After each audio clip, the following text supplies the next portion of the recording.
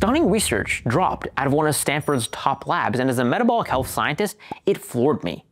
Aging spikes at 2 key points, around age 40 and again at age 66. And the changes, they give us clues about how to age smarter. First, your antioxidant defenses take a hit, so it's time to step them up. That could mean adding dietary antioxidants or even supplements, or going keto to help your body regenerate some of its own antioxidants. And of course, cut back on oxidative stressors like overly charred meat or bad oxidized oils. Also, at this aging spike, you start breaking down more muscle, especially in the 60s.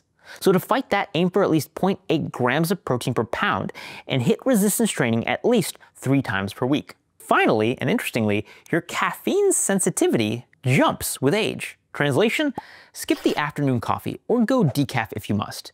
Aging is inevitable, but how you age is up to you. And if you want more details, see this newsletter.